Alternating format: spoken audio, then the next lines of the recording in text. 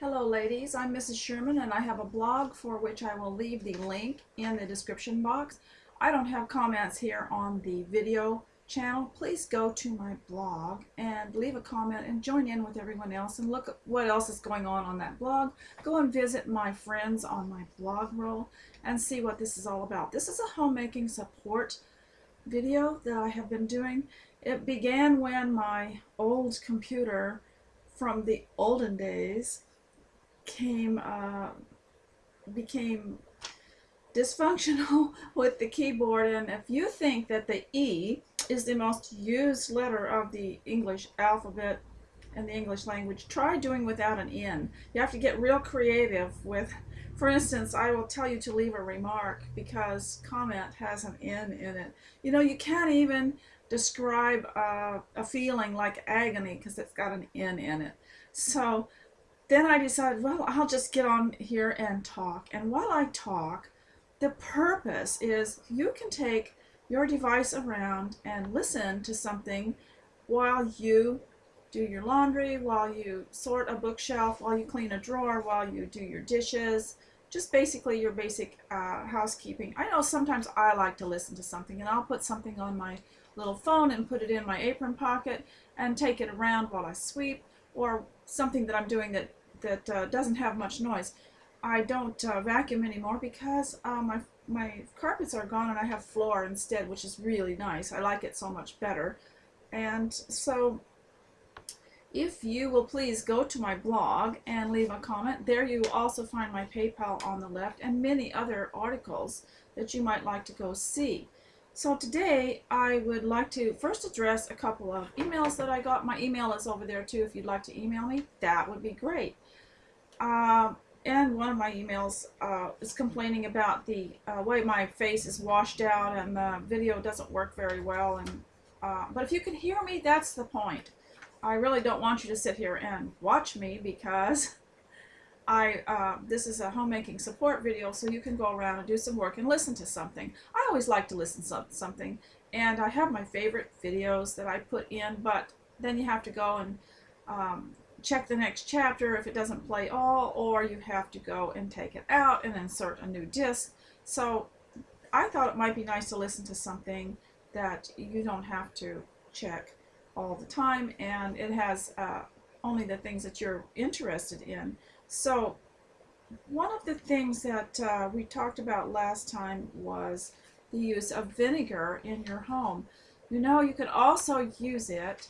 I put it in a spray bottle. I don't mix it with water or anything else, but I put it in a spray bottle and I use it to freshen the air in the house. And I'll open the door and I spray it all around, because if you get somebody in the house maybe that has been a smoker, or who, we're out in the country, and you get someone who has a wood fire and they'll come in smelling like ashes, and so you can refresh your home.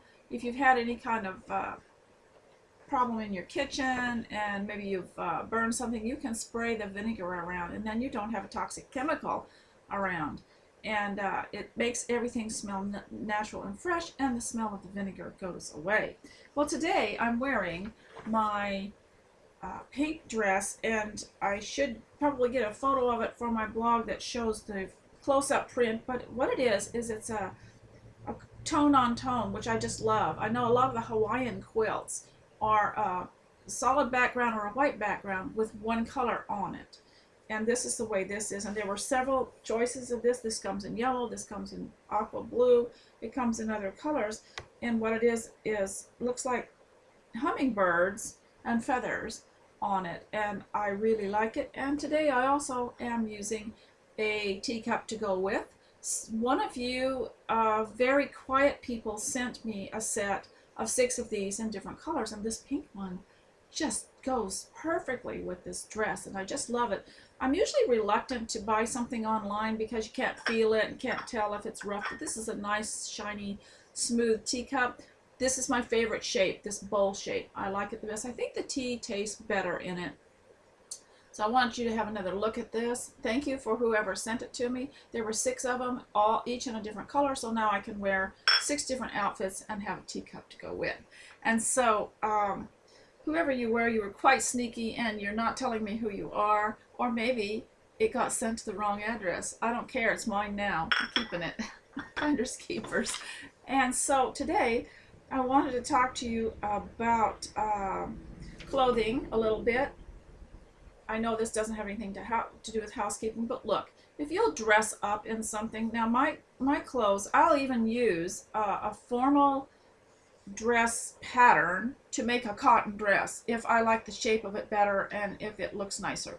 So you don't have to. Now, people were telling me about the house dresses of the 1950s. They really weren't very nice. They were the ugliest things. They often had snap buttons down the front. They were too short.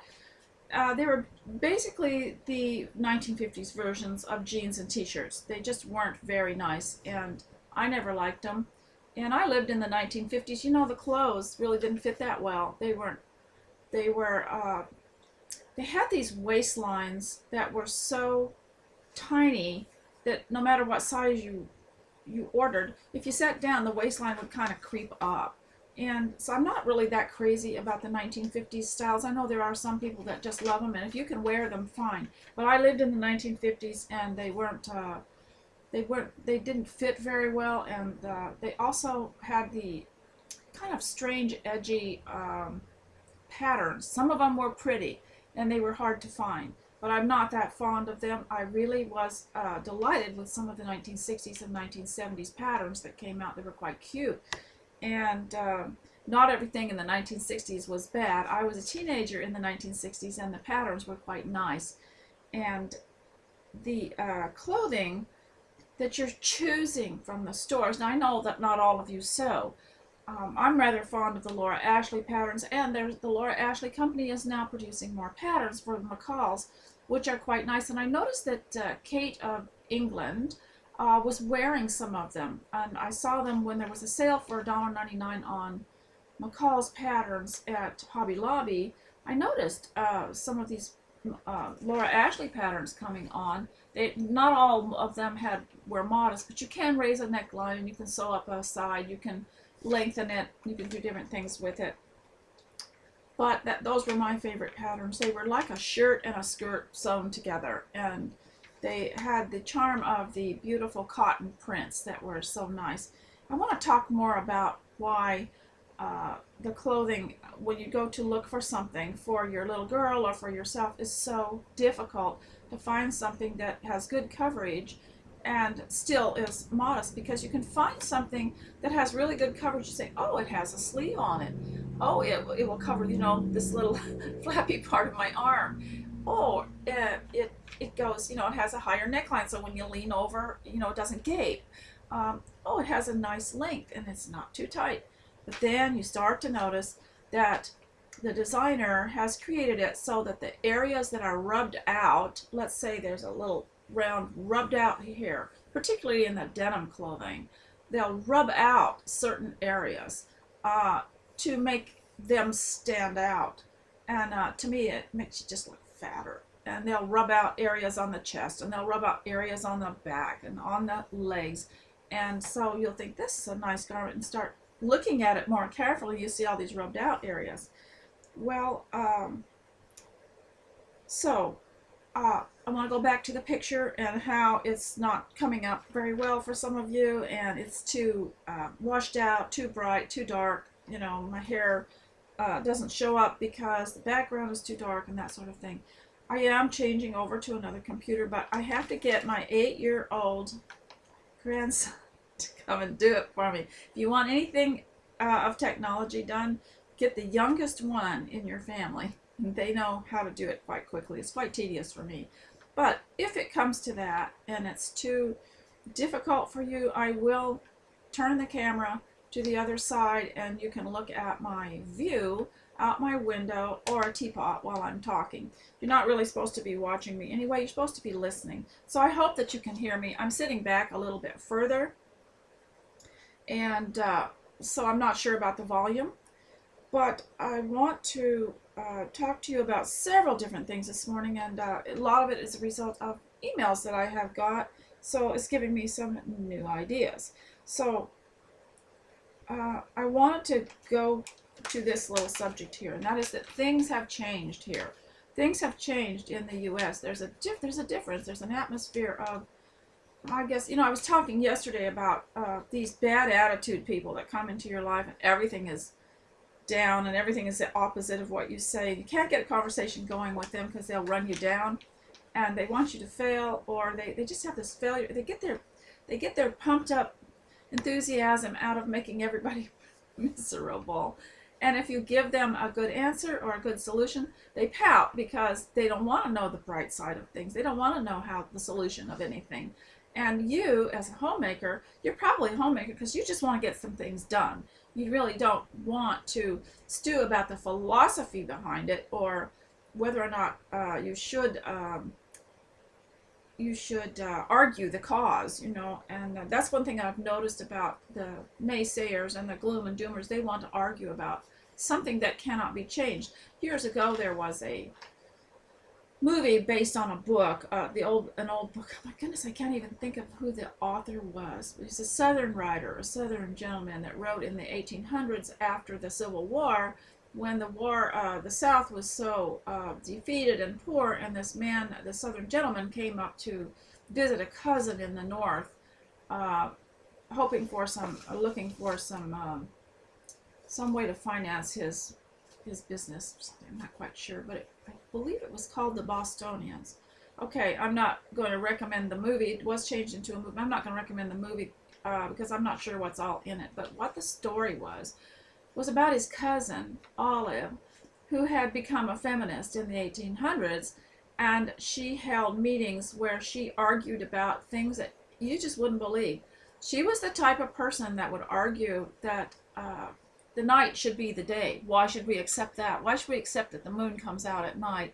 Why not the sun? Well, she'd argue in a circle about things like that and never get anywhere. But that was how, I told you, it's like these people have, they're like a hamster in a cage with that little wheel, and they just go round and round and round with these stupid arguments, and they never get anything done.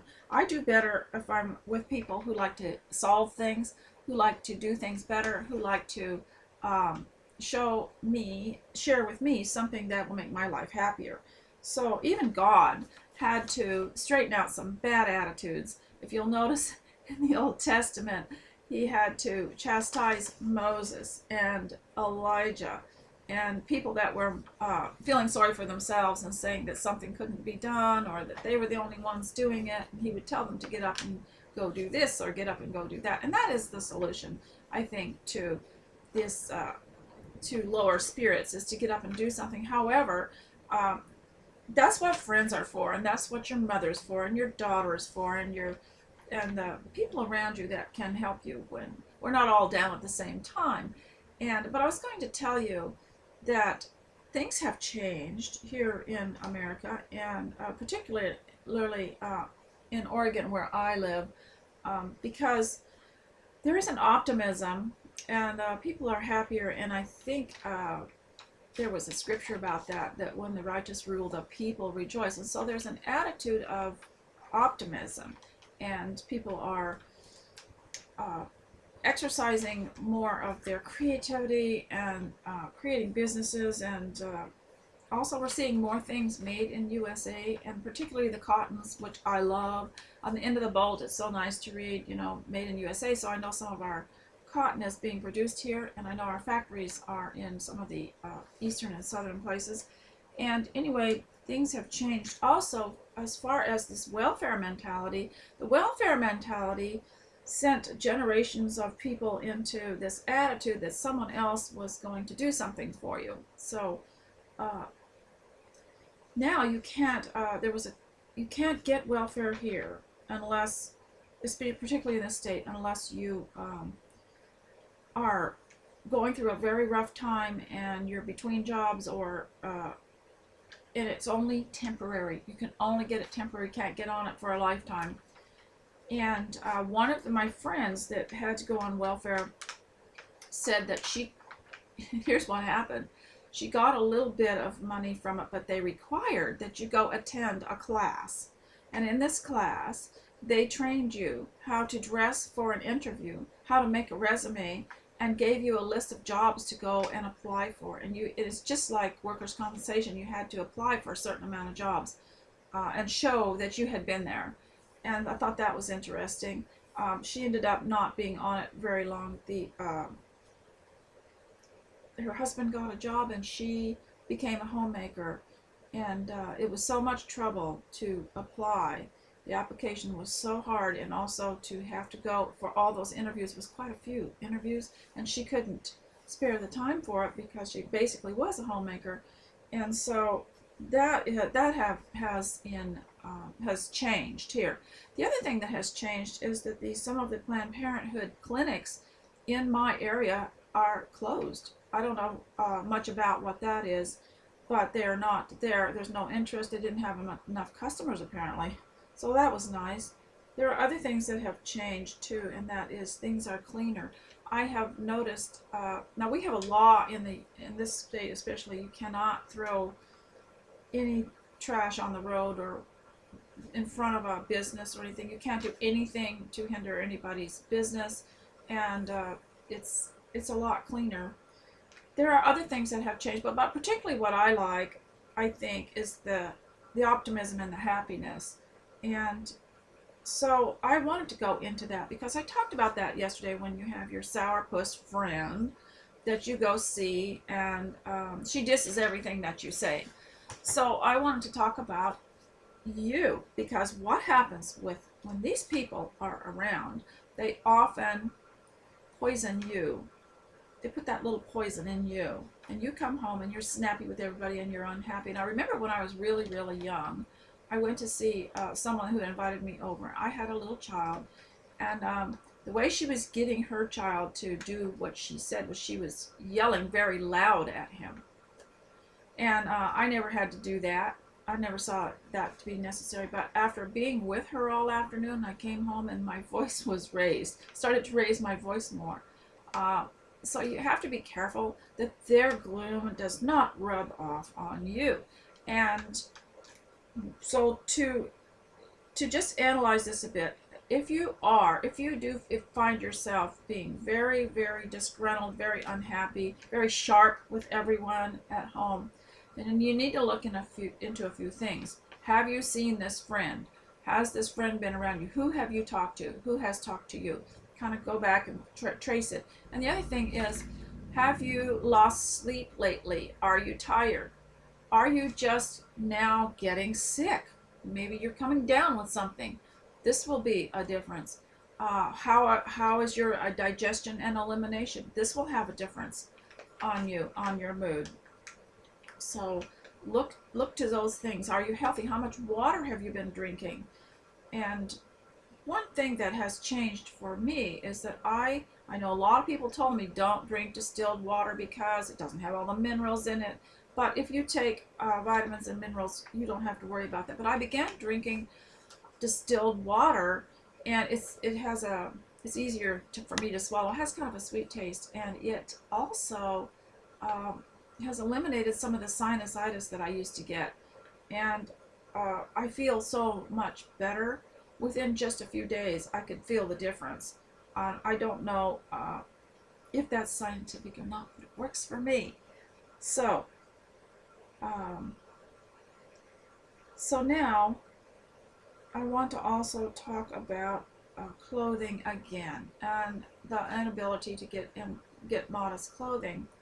You know, there is a scripture that says that whatever the temptation is, God will provide an escape. And I remembered this from the 1960s because fashion and clothing industry was undermined by people who were making clothing into a statement and I don't know, something different about a rebellion. They were using clothing as a cultural rebellion. And so I believe it was a designer called Mary McFadden that created the miniskirt, and there might have been others beside her. But her loyalties were not to make people have more dignity, but the whole thing was so difficult that in the 60s, if you didn't sew, and even then, if you did sew, it was hard to find patterns that were longer. So it was so difficult. But then I noticed that some designer, and I lived in Australia at the time when I was 16, and my family had immigrated there as a family of 9, and we had immigrated there on a special program in the 1960s, and the miniskirt was just running rampant in the 60s. You couldn't find anything in the stores, and at the time I did not have a sewing machine, and it was very, very discouraging.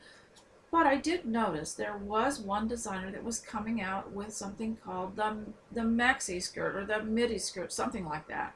And that some of the women had found these skirts and were wearing them. They were difficult to find and they were higher priced, but they were there. So that just goes to show that whenever there is something there that you think you can't avoid, God provides a way of escape.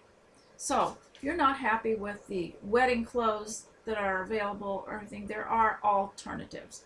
And you just have to look harder for them. It's just not easy. You know, the way is broad when you're not looking. The way is broad for all these other things, for all the immodest clothing, but the way is narrow where if you're looking for something nice, they're just harder to find because they're more valuable, I guess. They're more exclusive. They're not as popular, and they're of better quality. You'll always have to go. It's like the woman in Proverbs that goes afar to find her food because it's better. So you're just going to have to look a little harder. It is there. It's just, you know that it's there. And I just told you from the 1960s how I discovered that there was the other designers. They just were, you know, there's a whole history behind this. There was an effort by the clothing industry. It was infiltrated by these designers that undermined the way people were dressing, particularly women. And they undermined particularly the Laura Ashley company that had hundreds of stores all around the world, and people loved her designs. She said in a video that you can still get, I believe, on YouTube, that they weren't really designed for posh clothing or for wearing out or for posh wear. They were for the home, but they were so quality and so loved that women were wearing them. Women who worked were wearing them to work, and they were wearing them to fancy dinners and fancy dress things. And she also had wedding clothes, and some people were buying the non-wedding clothes. They were so pretty and wearing them as their wedding dress. They were that nice, and they were of natural fibers. Well, this was undermined, I believe, began to be undermined in the 1980s, and a lot of those as these designers pushed these synthetic, non-woven, non-natural materials and the clingy clothing that was supposed to be more alluring, but it wasn't very nice because Laura Ashley's clothing was of such high quality cotton that it flowed over the body in such a way as to hide all the unwanted pounds, and even the thinner people liked it better. They didn't cling, and the cotton was comfortable, cool in the heat, and warm when it was cold. And there is a history behind it. You can look it up, how the Laura Ashley company was undermined, and they began to close down a lot of those stores, and a lot of the clothing here in the U.S. that was made, that was of the cottons, was replaced by clothing made in other countries, not of natural fibers. But I just want to give you that little bit of history, but we do have the patterns, and we can go get those. So see, there's a way of escape. And sometimes you can get someone to sew for you. And there's also, I mentioned a few posts back, a list and some links of some catalog companies where you can go and order things. And the closest to Laura Ashley that I could find was April Cornell. A lot of hers are 100% cotton. She does have some longer things. So if you want to go and look at that, they are quite expensive. But like I said, there is a way of escape from the modern immodest clothing, especially for the home. And so I want to go on to a few other things here.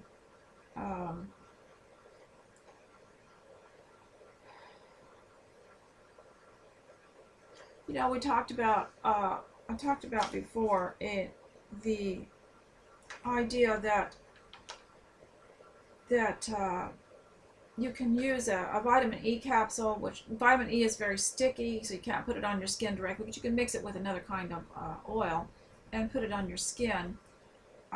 And I realize a lot of people are very self-conscious about their wrinkles or about their face not looking soft and that sort of thing. And I will say this, that I know a lot of you who are older have earned their wrinkles, and I would say one thing about this, and that is let the wrinkles be happy ones, and not wrinkles that are from constant gloominess. Gloominess and pessimism will give your face a totally different look. Now, for an example, those of you who like the old Jane Austen movies that were done in the 1990s might remember the one with Captain Wentworth, and I'm trying to think what that is. Goodness sakes, I can't remember the name of it. But I believe he had a brother that was on a ship, and his wife went with him, and I always liked her face. It's a bit wrinkled, but she was happy. Goodness sakes, I can't think of what the name of it was. It was the one about the woman who had the gloomy sister. You know, she would go see her sister, and her sister was unhappy and always sick, and so she would try to cheer her up, but she just had this attitude, you know. And so I just want to say, if you are getting older and you do get wrinkles, make them happy ones, because you'll look different. If you're a sourpuss, it makes wrinkles in different places. So now I don't know what else I could talk about, but I wanted to tell you that I have been getting this magazine, and it probably show backwards on my computer from the olden days. It's called the Cooks Illustrated, and I like it because they'll show a step-by-step way of making something. And you know, sometimes if you've cooked a while, you just need a change. And I like the chatty way that they write about this, whatever they're making. They'll say something, you know, I like scones, and there was one place at this restaurant where they had the most marvelous scones. They weren't too dry, and they were soft like a yeast biscuit. But I wanted to find out the secret to these scones, and I tried this and it didn't work, and this and it didn't. It's like the way that some of these sewers, the sewists, the stitchers, will have a site, and they will show a pattern they had, and they'll show the fabric they used, and they'll say, I liked this fabric except that it shredded, or it did this, and I wanted to fix that, and so I did this and this. And it's a narrative, and it's a story, and it's so interesting to follow. So I wanted to tell you about this Cooks Illustrated. I also believe they're related to a television program that you can get on YouTube, and goodness sakes, I can't even remember what that was called. I have so much on my mind. But they're the ones that showed that, you know, you would think everybody knows how to boil an egg, and it's been shown several times, but this, it was Cook's Country, I think it was called, and it was a television show in the olden days, and they showed how to boil an egg in such a different way, and I tried it, and it worked, and it was to prevent it from turning green. And they said, you first put it in cold water. This is how they did. There's different techniques. Put it in cold water, bring it to a boil it for a minute, turn off the heat, and put a lid on it. Let it set 5 minutes. You'll get a hard-boiled egg with no green around it, and then you put it under cold water, and the shell will come off easily. So it was interesting to watch that, but I believe that this magazine is related to the Cook's Country. So this is called A Better French Omelet, and I really enjoyed laying down, putting on some soft music, laying down on my couch, and reading this article. So I'm going to read a little bit to you, and I'm not sure how long this video is going to go, but I'm hoping you are going to get busy and get something done and not sit here and watch me. And the Cook's Illustrated is available at your Safeway store and your Walmart, and I mean probably your newsstands and your bookstores too, but those are the only, I live out in the country, and those are the two stores that are available to me. I've been criticized because I use those two stores, but I don't have anywhere else to go, and I need to get home and not be running clear across the state for some politically correct store. So here's what he says here. His name is Charles Kelsey, and here's what he said. And I like the way that he writes because of how he expresses his frustration of trying to get these omelets just right, and how it's so elusive. And also, I read an article about scones in one of these, or scones, in one of these Cooks Illustrated that was so good, and it talked about what a difference it made when they heated the cream to blend in with the flour. They heated it first, and it was so scientific. It was talking about these molecules and how it made it such a difference in the softness or the density of this scone. And you can get that online somewhere, Cooks Illustrated or Cook's Country, how to make a scone, and they will explain that. You can also sign up for their newsletter that will come into your email, and that particular article is on there. But just when you get the emails, they're interesting too, because they will say things like, the reason we do this is because it makes this softer, and the reason we put this in at this time is because it prevents it from coagulating and doing this and that. And they'll give you a reason for every ingredient, and they'll tell you what the ingredients do. They will tell you what baking soda and baking powder do. They will tell you the baking soda turns it brown and the baking powder lifts it. And they will tell you how to make homemade baking powder so you don't have to have the caustic ingredients in it. And they will tell you how sometimes they will tell you how people used to raise their products without baking powder. And it makes it a little more interesting, especially if you're like me and you've been cooking for, like since you were 8 years old and you're pushing 70. It's always nice to have something that's a little stimulating and bright. And that's one of the reasons I liked homeschooling, is that you get your children around you, and as they become adults, you start bouncing ideas off of each other and exchanging things. And it's so much fun to get an email from one of them saying, I just discovered this link, go here and look at this. And we grew up sharing life. I mean, I grew up with them because I learned along with them, and we grew up sharing life. So there's no such thing as a generation gap when you've homeschooled your kids. Now, I know a lot of you didn't. And what I always say is you just work with what you can, and you go with how you can go, and don't worry about it. Don't have too many regrets. Just encourage the next generation. So I'm going to read some of this. He says, success with omelets is maddeningly elusive. The temperature of the pan must be just right, the eggs beaten just so, and your hand movements as swift as your ability to gauge the exact second the omelet is done. With everything happening at lightning speed, even a few extra seconds of cooking can spell disaster. In an attempt to unscramble things for chefs and home cooks alike, Julia Child devoted 11 pages to omelet making in Mastering the Art of French Cooking, concluding that success takes a lot of practice, and no surprise, a lot of flubs.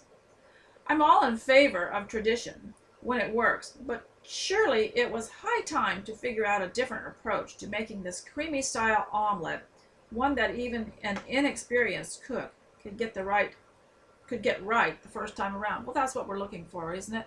When you're first starting out and you're cooking, and maybe you're a child, I can remember crying because something didn't turn out. It seems like you always cry when you're learning something new. That's why these people that are such downers in your life, the ones that I enjoy talking about it, because I do get letters from people that have a friend that they can't please because they're always contradicting them. That's why they cry when you tell them something good. That's why they pout, because they're learning something, and it's hard. So, stirring conclusions. This is what he wrote. I began by examining the equipment. The classic method calls for an omelet pan made of high-quality black carbon steel, preferably reserved exclusively for eggs and seasoned over a period of years. and a fork. Modern concessions allow for a non-stick skillet and heat-proof spatula. Certainly, an 8-inch non-stick pan seemed like a fine idea. I wasn't so sure about a bulky spatula. In the kitchen, I first tested 2 omelets side by side, one using a spatula, the other using a fork. Forks usually scratch non-stick pans, but I figured I could sacrifice one pan for testing. I don't use those pans, those non-stick pans. They've got stuff on them that eventually, as they get older, that stuff will get on your food. I just decided not to use them anymore. We used 3 eggs per omelet, along with salt, pepper, and butter as the cooking fat. I started as instructed by many classic tomes. I preheated the pan for several minutes over high heat to get it good and hot, added the butter and waited for it to melt, and then poured the seasoned egg mixture and got busy stirring. The difference was clear. The fork did a better job than the spatula, scrambling the eggs into smaller curds and silkier texture.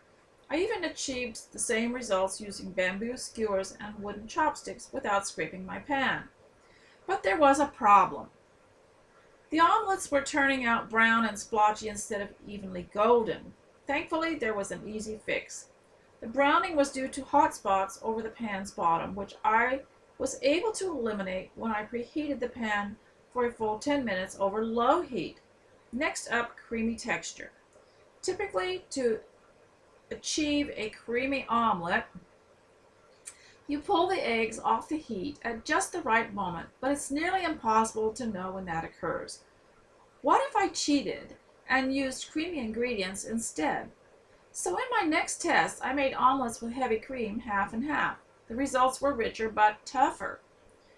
I recalled an intriguing recipe I'd found in my research. It called for adding diced butter, about a tablespoon, to the beaten eggs right before cooking. I heated up a pan and in went the butter studded egg mixture. As I stirred the eggs, I observed the butter melting. At first I thought the excess butter was going to yield a greasy, overly rich omelet, but then I noticed the creamy fat fusing in with the eggs. Sure enough, the butter made the omelet richer and creamier. I couldn't believe it, so I made another dozen omelets using the same technique, and those were creamy too. As it turned out, very cold butter. I popped it into the freezer for a few minutes before cooking. Remember, it was diced. Melted less quickly than merely chilled butter, allowing it to dispense more thoroughly throughout the eggs, producing the creamiest results. Melted butter, on the other hand, clumped in one area. There was one hitch. Some tasters thought the butter made the omelet a little too rich. I removed some protein, 1 egg white, and cut the butter in just half a tablespoon, which satisfied everyone. But what he did was he took the 3 eggs and with one of them, he separated it and put just the yolk in with the mixture and kept the white for something else so that it wouldn't be so much protein in it. And in this whole article, they explained how protein properties are changed through heat, through what you mix with it and everything, and even the taste. And it's just, it might not be fascinating to you, but that's another thing you can do, is you can go to Cook's Illustrated or Cook's Country on YouTube, and you can listen to. Now, one thing is, I don't like videos. If I'm doing housework, I don't like videos I have to stop and pay attention to. But you might like that. You might like to just listen to it. So today, I'm trying to make this a little longer. I see I've only gone about 35 minutes. Yesterday, I went about 40 minutes. And so today, I am thinking that maybe I might be brave and in the future have one of those online question and answer things, or just interactive, an interactive video. For goodness sakes, I can't even think of what it's called. Need that 8-year-old here, don't I? Tell me about all this technology. So I hope that you can get something done while you watch this. Remember to start with your attitude and your appearance. And when I mentioned prayer, I am talking about, you know, not some kind of flyby prayer, oh Lord help me, when you're in trouble, but have some meaningful prayer and some meaningful, that's how you communicate with God. Have some meaningful prayer. You're going to find a difference in your stress level. Now, as I mentioned before, Stress is normal. We're not supposed to eliminate it, but it's how you handle it. And you will find that life will have its ups and downs. This is what a lot of people have to learn. And I've heard women say, well, what did I do wrong? I'm a good housekeeper and I tried to follow the Titus 2 rule. That does not mean everything's going to go perfectly with you. You have to learn to, they used to say roll with the punches. And if you've ever watched, I hope not, but if you've ever seen boxing, they have a technique of when someone hits you, you roll with the punch because you don't just accept it hard on because it could damage you. So if you want to study boxing, you can go study boxing and see what that roll with the punches means. That's another figure of speech. I know there's been a couple of objections to me using these figures of speech because we've got this reality stuff going on where people think that you're not telling the truth if you use a figure of speech, because that's not really quote the truth. But figures of speech have been used from the beginning of time, and that's why I use a lot of the Bible references to figures of speech. And you can't hardly start reading the Bible without coming across one. For instance, here's something that is quite amazing: is these people that are on the news, the newscasters from the big companies, and they'll make some kind of a personal narrative, and they'll mention that so-and-so just thinks they're holier than thou. Well, that comes from the Bible, and a lot of these people are atheists. They don't even believe the Bible, but they'll use biblical phrases. And while I'm talking about that, now I don't have television, but I do have computers, so sometimes I do see some of the conservative news sites. And what's most disturbing about them is that although they claim to be pro-family and pro-home and, in free enterprise and very solid finances and things like that, and just all the things that we believe in and things that I teach on this blog, you will notice there's a man on one side and a man on the other side, and there's a woman in the middle. She's always young and very pretty, and the men are these newscasters. They're reading the news, and they're reading them on camera. The men are covered from their neck to their toes.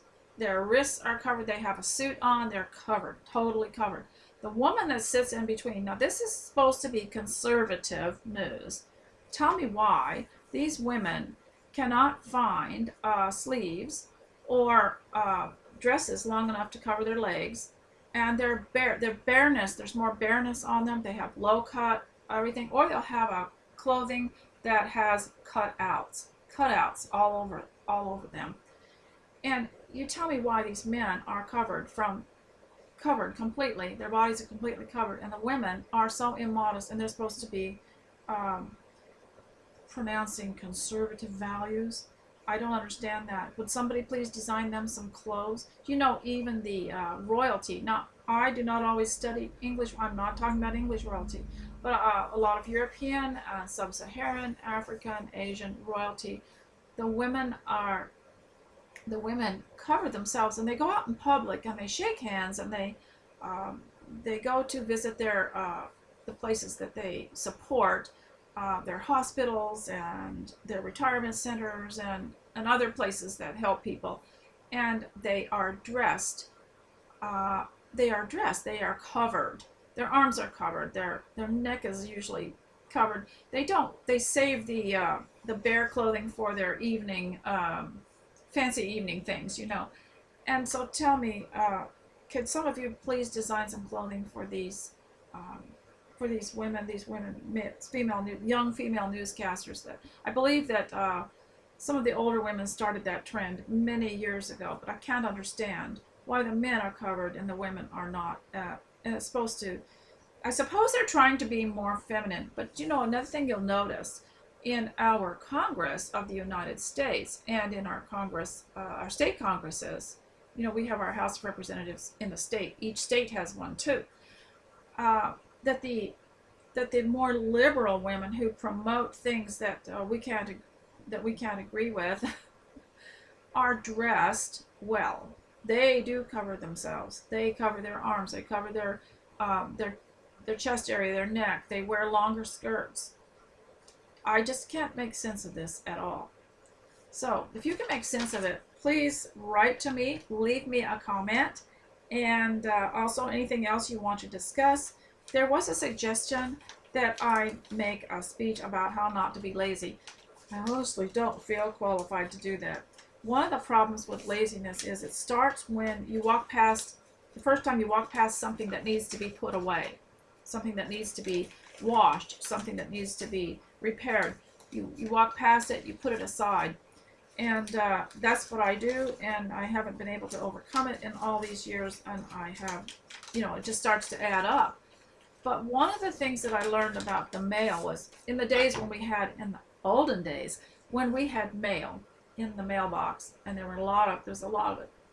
The rule that we learned was you bring it in the house, and right away, you put it where it's supposed to go. You don't take it, put it in a pile on the end of your cabinet in the kitchen, and say you're going to get to it later. You distribute it first thing, and that is what we should be doing. That will help our laziness. Also, your mental attitude helps your laziness.